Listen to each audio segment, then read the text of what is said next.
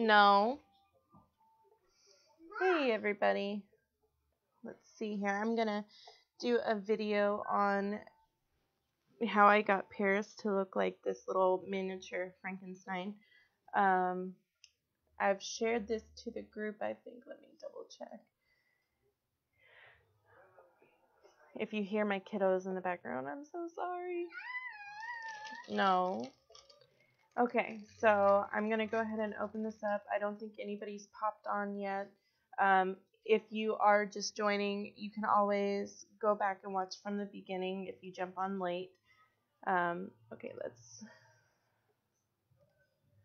hold on. We are missing...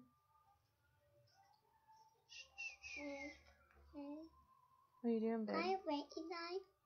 You are Frankenstein there. Right there. And you wear my air feet. Mom. Do what? You wear my air. You wear my Hold air. on, hold on. You wear my air like a Frankenstein. Hold on. Okay. Alright, so let me just double check. I'm still trying to figure out this OBS screen sharing software from the computer. Let me just see here.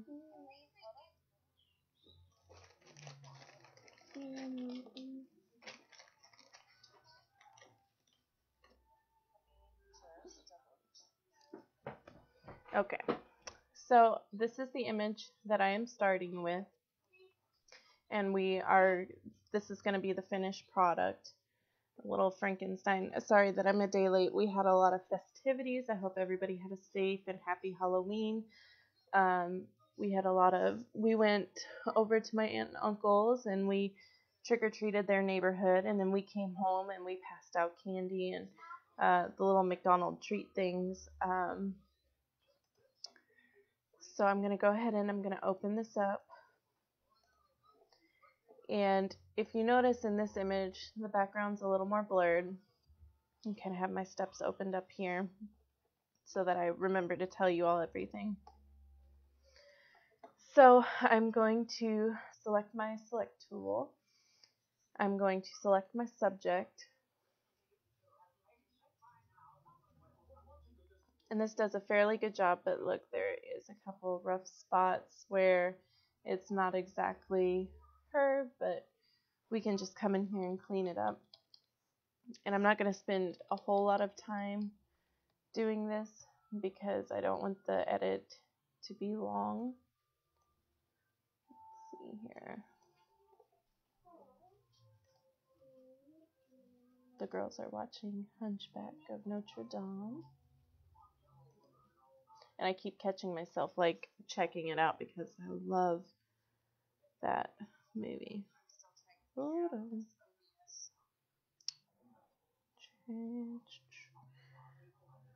I want to be able to see comments, but without interrupting the editing. So I'm just going to roughly make sure she's selected out of here with our little dancing ants. Whoops. That wasn't good. I'm going to come up here and grab my plus, and I'm going to come back through. Just try to get as much of her jacket as I can. It's kind of blending in with the shadows. Let's see. With it blending so much, it's not catching everything. I think that looks pretty good. We'll come around the edges and pick up some loose hairs.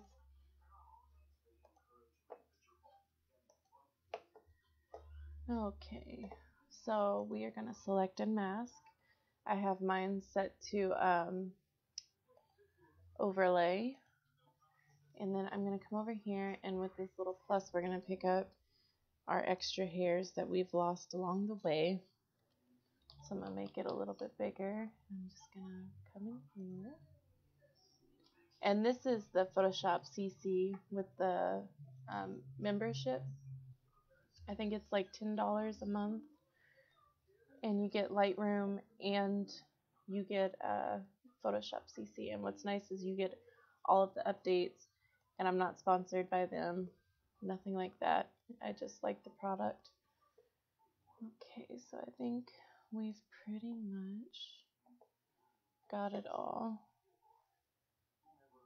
And if you want to soften your edges, you would just come over here to feather, and eventually there you can see where it starts to really blur the edges, but I don't want to do it too much. So I'm at about 7.5 pixels, and I have my output to new layer with a layer mask. So I'm going to click OK. I'm going to turn my background back on. I'm going to select my background again because I just want to blur the background. I don't want to actually blur her.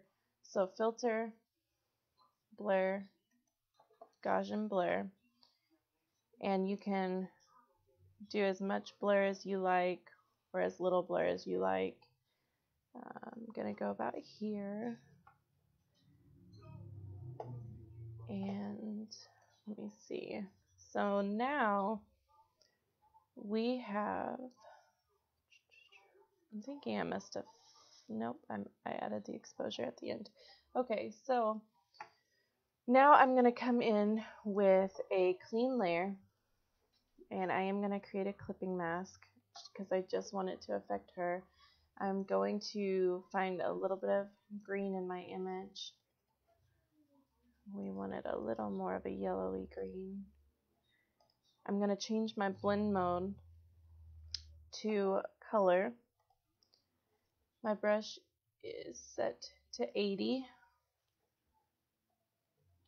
And with this, you just, you paint it onto your liking. You can go as deep with the green as you want, or if you want a really intense green, you can do that.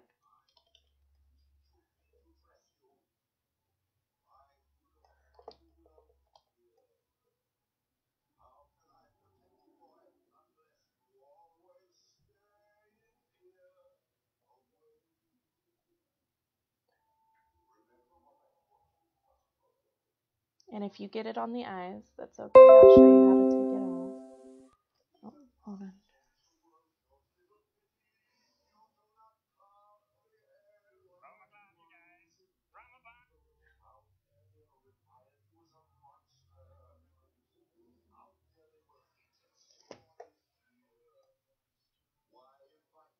Sorry, I thought it was going to pertain to the video.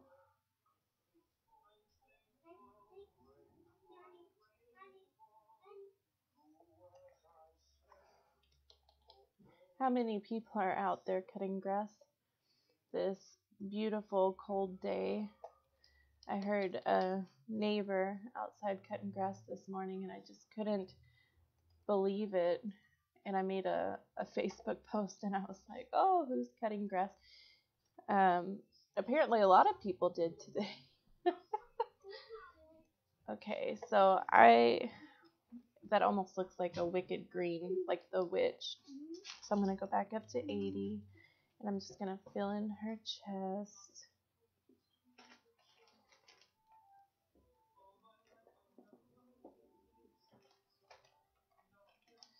I'm going to do her arms.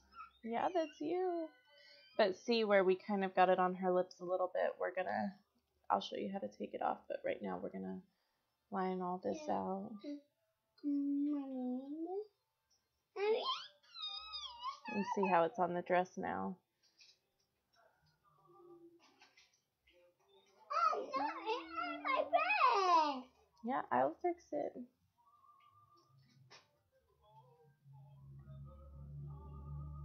Are you watching The Hunchback of Notre Dame? No, I want to see that in my mirror. Oh, you want to see the Frankenstein makeup? Yeah. Okay. I want to do my rat and my rib. Do what? I want to do my thing and... Okay, so if you want to clean up your image, because you can see where I've gotten green on the clothes a little bit, click this little rectangle with a circle. It's a vector mask. And then with a soft black brush, because we have a white mask, so that will take away. So I have my brush at 100%. And if you want to see exactly where you're painting, if you click the little black backslash, um, you can see exactly where you're painting off of the clothes or the skin. And I have to be careful because I don't want to take it off of her skin too much.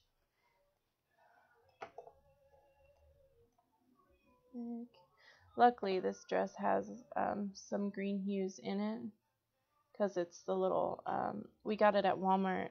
The girls were so excited. And I clicked my white, and I'm going back in where I accidentally painted it off of her skin. But they're super into Descendants, and I don't know if anybody else is. But they were super excited because they got a whole like section of Descendant clothings from Uma to Mao, and so it's the little Descendants clothesline. You can see the green changed her eyes, so we're gonna take it off. What? No, I didn't do I.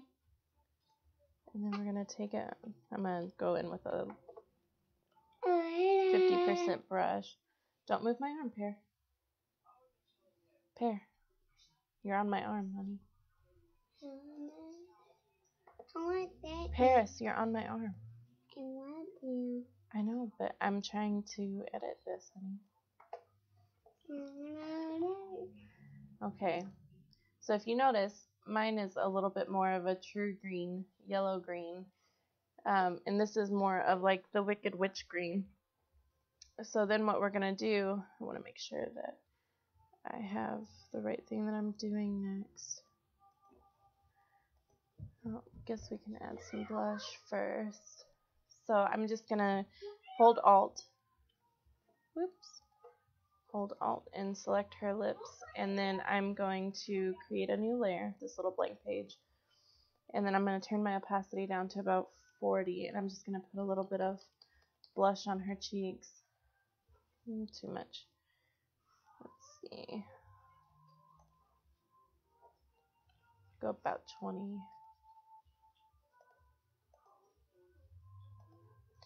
Okay, so, and then, let's see here, my little step-by-steps of what I did. I'm going to turn our vibrance up.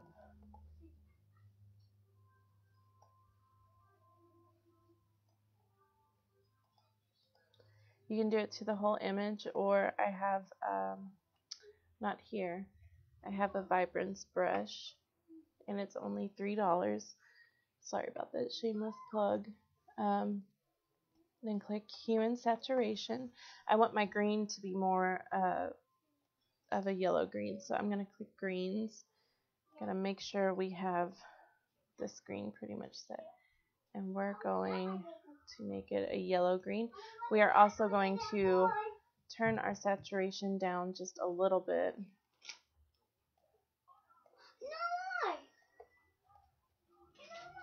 Turn our lightness up a little bit on it. And then it looks like we are going to also change her hair. I'm not sure what I did first. I'm just going to do it how I think I did it in order. I know the gamma exposure is at the end. So the next thing I'm going to work on is her hair. So I'm going to click another hue and saturation layer. And then I'm going to click my reds. And I'm going to select her hair. And then we are going to just make it redder. We're going to draw on the saturation a little bit. And then I'm going to hit Control I. And if you're on Mac, if you hit Command I, it will invert it for you. So now I'm going to hit D. And with a soft white brush, we are going to paint it on her hair to give her more of a red hue.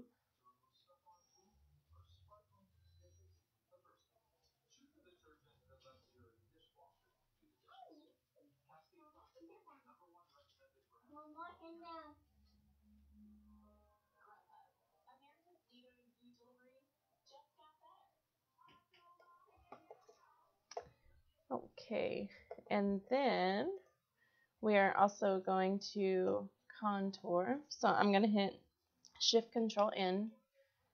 I'm going to click Soft Light.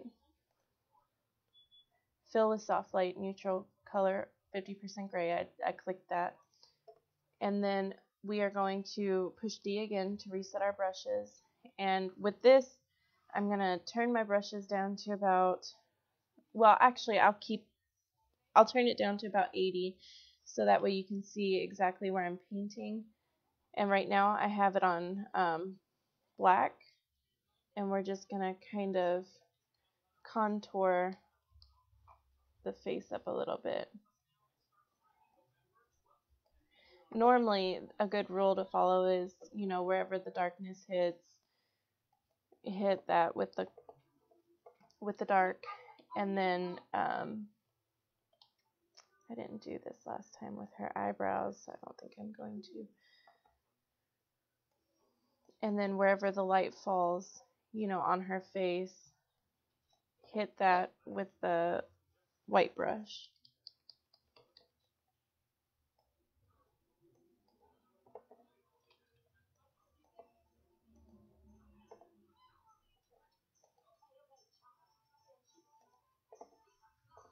Okay, and we're going to lower the opacity a little bit on that. I'm at 82. I'm going to click Shift Control N again, soft light again, fill with the soft light neutral color. And now I'm going to click X, and it's going to switch my brush foreground color to white. And I'm going to highlight all of the spots where the light is just naturally hitting.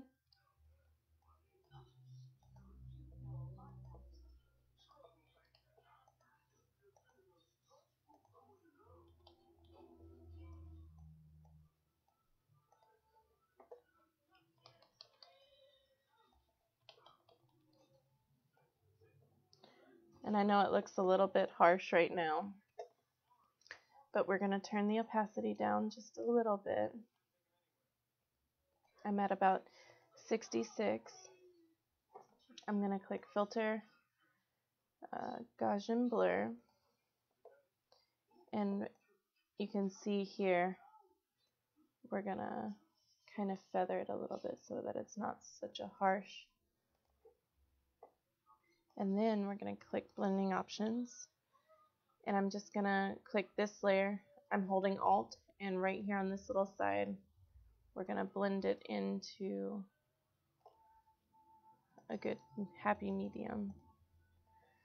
So that's what she looks like before we add the stitches and stuff. Let's see here. I'm trying to think. These are stitches. I'm pretty sure I got all that. So it looks like I might have added a little bit of eyeshadow too with the darkness. So if you want to do that, you can. You would just click this layer again and switch back to the dark. And I'm going to turn my brush down to about 30. I'm just going to go over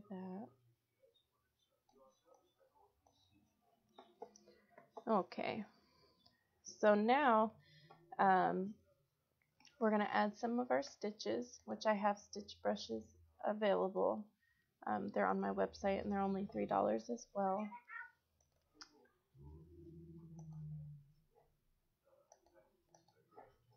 And this is, more of creative preference. You can place them wherever you want them to go. I'm going to change my brush back to 100, and we are just going to create a new layer. And then notice that it's a little bit on her dress, so like earlier, create a vector layer. And then with a soft black brush, we are just going to paint that off of her jacket. Oops.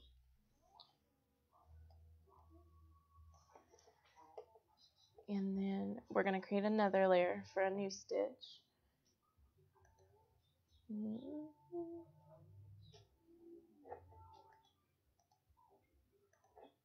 Okay, we got some by the eye.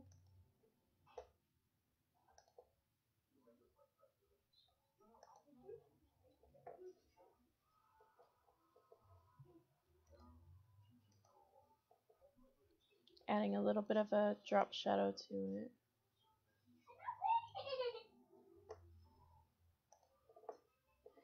And then we are going to add a new layer for more stitches. And this time we're going to go on the arms.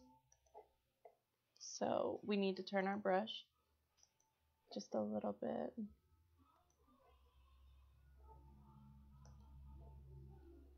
This should be good.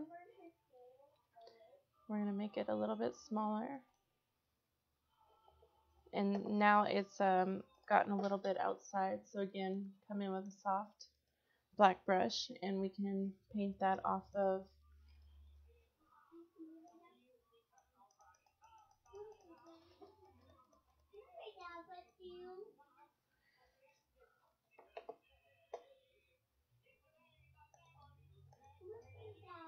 and we need another one for over here.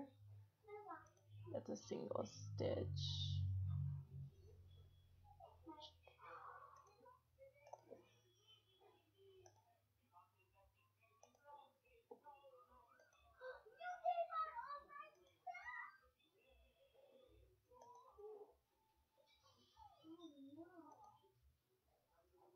Create a new layer.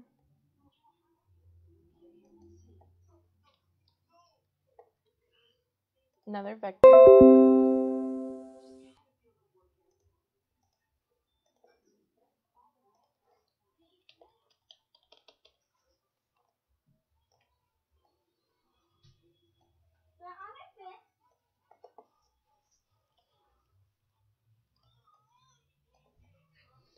Okay, so now we have most of our stitches besides the one in the corner of her head.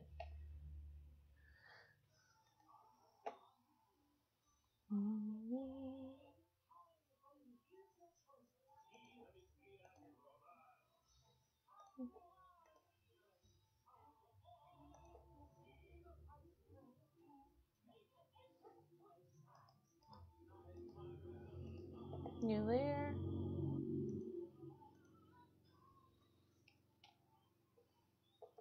And I'm gonna make those a little bit bigger because these are smaller, daintier.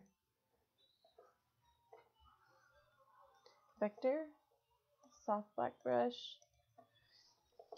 It's really in how much you want to add to your image. So now that we have that added, we are going to click this little half circle. We're going to go to color balance because I want to add a little bit of red into the image,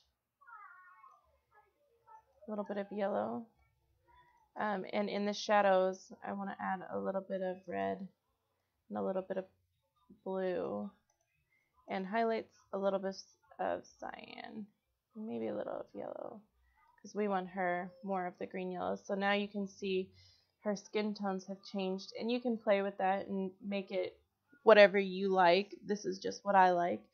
And then we are going to come back over here again to the half circle, click exposure, and we are going to bring this slider that says gamma correction.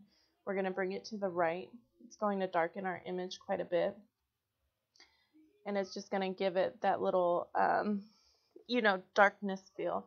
I still have my brush set to a soft brush. I want it to be soft though, so I have it completely turned down on the hardness. And then I'm going to turn my brush down to 50%. We have a white mask, so I want her to stand out, so I'm just going to paint this off of her at 50%, and then I'm going to make it smaller through here and really focus, on her face. Now these aren't going to be exactly 100% the same. You can see there's a little bit more of a matte effect and my background is more blurred. And if you do want the matte effect to your image, all you have to do is click this half circle curves and then add, by clicking right here, a dot, and then you would just draw this up and it'll add the matte effect. And if you want it painted off of your subject, which I did, I still have it set to 50, so maybe at 80. And I just painted it off of, you know, her face and hair and whatnot. And then at 30, brushing it off of her like throughout, but it still keeps her face more, in focus. So that is how I achieved my little Frankenstein picture. And if you're wanting to get the same desired effect that I have, all you would have to do, like I said, from the very beginning, you'd pick your green color and set your layer in your blending mode to color. Paint her skin. If you want to change your little Frankie's hair, all you have to do is the hue saturation and then invert the layer, paint it over the hair. I feel like the contouring really, makes the image, because without it, it's not as 3D dimensional, and the skin doesn't look as realistic. Um, but yeah, that's just the root of it. Excuse me, I'm stretching out. Um, and I do have these stitch brushes in the shop. There are 6 of them. I do have highlight and contour brushes that do exactly what I did, so you don't have to push shift control in every time. And those both are only $3. And I do also have a vibrance brush, so you don't actually have to every time go into the half and half circle. But I did show you just in case you don't want to purchase anything. So I hope you enjoyed this tutorial. I liked giving it, and hopefully I can do some more. Sorry it's a day late. We were just so busy. So hope you guys have a great weekend.